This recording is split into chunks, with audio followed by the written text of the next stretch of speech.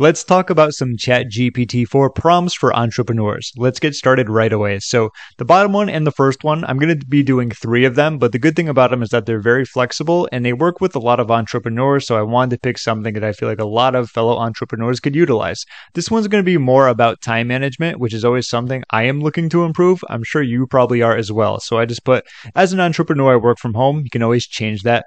My day starts at X and ends at Y. Plug that into when you would go. I don't always go to 4 p.m., so that's just like an example time slot there. Provide me with a schedule that I can follow that allows me to maximize my work hours while also giving time to eat and rest. So you want to be the most efficient with your work hours, but you do want a few breaks here and there so that maybe you don't burn out. You can get something to eat, get more energy, whatever it's going to be. So that's going to be the prompts for being productive in your daily, like with your workload. So let's click on the arrow button. Usually takes a little bit longer to generate ChatGPT 4 content. So I'm going to pause this, or not pause it. I will be back in a few seconds once it is done.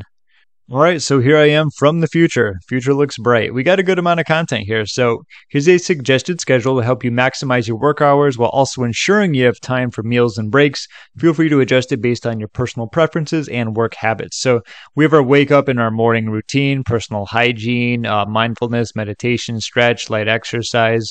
Breakfast at 7:30. So work session starts at 8, and this is going to go to for 2 hours to 10. Reviewing your to-do list and setting priorities. Begin with the most important or complex tasks to tackle while you're most focused and alert. So there's some good suggestions in here. I have a to-do list myself. I usually do some of the most important stuff first. There's always the back and forth where, tackle the easiest stuff first to build momentum. But then sometimes I feel like you could just still say no to the stuff you've been putting off. So if you do the most important stuff, I think that is most beneficial in my opinion. We have a morning break. Then we have work session once again. Then we have 2 hours and 15 minutes of work for a lunch break for 30 minutes, prepare a balanced meal, so on and so forth. Work session 3, resume, switch to less demanding tasks if you feel your energy levels waning, either or, potato, right? I do like this overall because usually towards the end of the day, I can feel myself kind of dwindling down a little. My energy isn't as great. I don't know if you've watched a lot of my videos, but if I'm doing too many of them, my voice will definitely lose a lot of its zeal and enthusiasm. And that certainly happens later on in the day.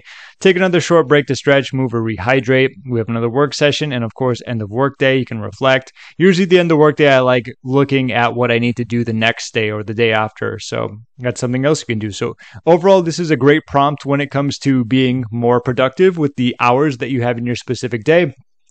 Maybe as an entrepreneur, you have more of a side hustle and you'd like it to be a full-time thing. You can talk about how you have a job at a specific hours of the day and of course work from there. So it is a template. It's very flexible. You could obviously just put in whatever it is you are doing, but you can start from here and obviously change it to make it more appropriate for you.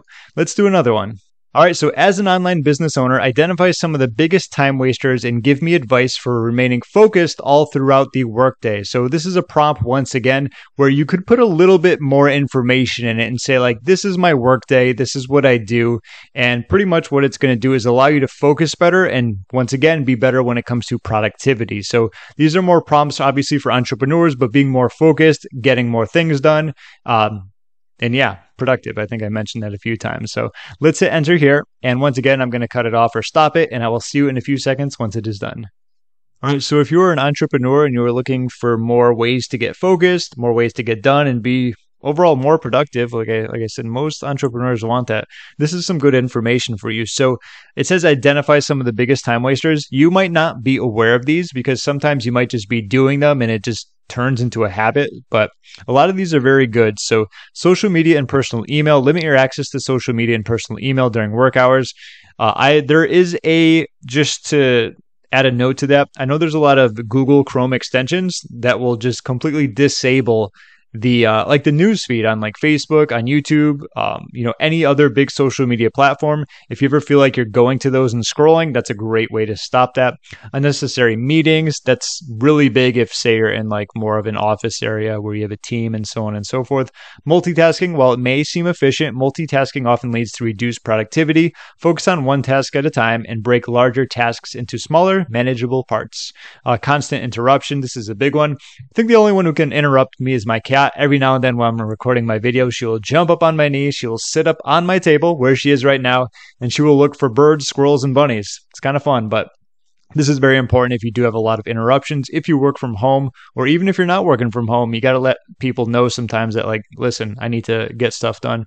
Poor time management, plan your workday in advance. We talked about this previously. Doing a to-do list is great. I call it to-do tomo, which is short for to do tomorrow. I've been doing that for over 10 years. I remember when I first started, I took a picture of me writing down in my journal with that same name, and I've been doing it ever since. So when you wake up, you don't have to be like, wait, what should I be doing? It just takes so much more brain power for you to kind of scramble around, figure out what you need to do. So if you do that the day before, it's going to save you a lot of time, effort, and energy. So lack of clear goals, which is, pretty straightforward. Like, why are you doing what you do? Make sure something is juicy, is attached to it to incentivize you to maybe work a little bit longer. Inefficient workflows. So using tools like Zapier and so on and so forth in case you want to automate stuff. That's what my channel is all about when it comes to software, automation, landing pages, webinars, automated live events. They're not live. They're obviously, it looks like they're live, but they're automated. Unorganized workspace.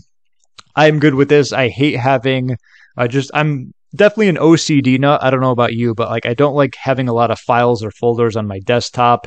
Aside from that, everything is always neat and organized where I can find it. So decluttering definitely helps.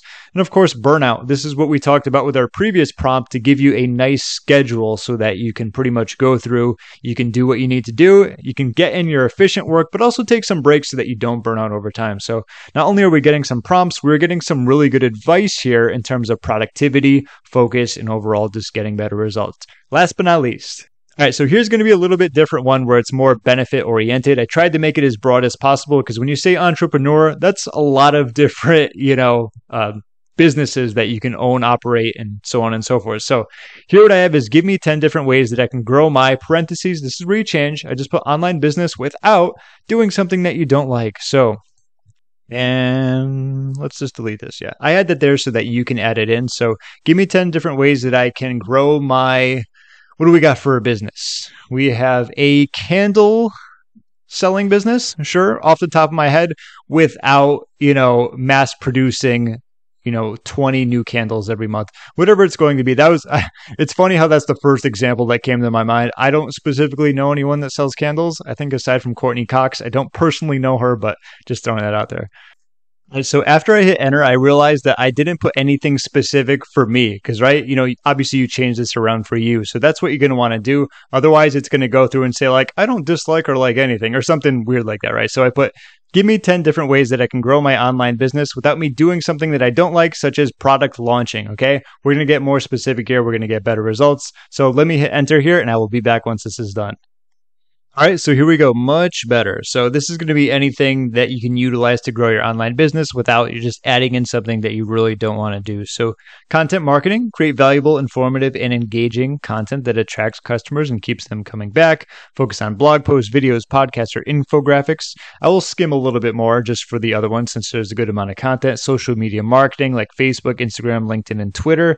Email marketing, self-explanatory. SEO, ranking higher, say like in Google. Collabs and partnerships, kind of like a JV type of thing, maybe with affiliate. Speaking of affiliate, develop an affiliate program. Customer testimonials and reviews to encourage satisfied customers to leave reviews and testimonials on your website.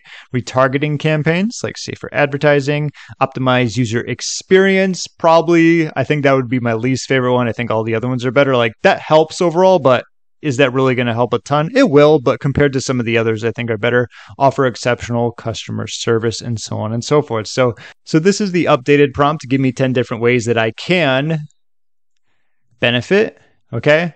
Whatever that's going to be, without me doing something that I don't like, such as product launching. So you notice that's not going to be in here, pretty much anything related to launching a product. So those are going to be some of the ChatGPT 4 prompts for entrepreneurs. I hope you got a lot out of this, especially the first two. Those are my favorite, which really talk about, say, work, getting more done, being more productive, focus. I feel like these are some of the fundamentals of being an entrepreneur, but a lot of people glaze over them because they want the shiny, sexy stuff. But you can't really get the shiny, sexy stuff right if you're just looking at cat videos all day long. You know what I mean? That about does it. If you have any questions, feel free to leave a comment down below. My name is James. Thank you so much for watching, and I will see you in my next video.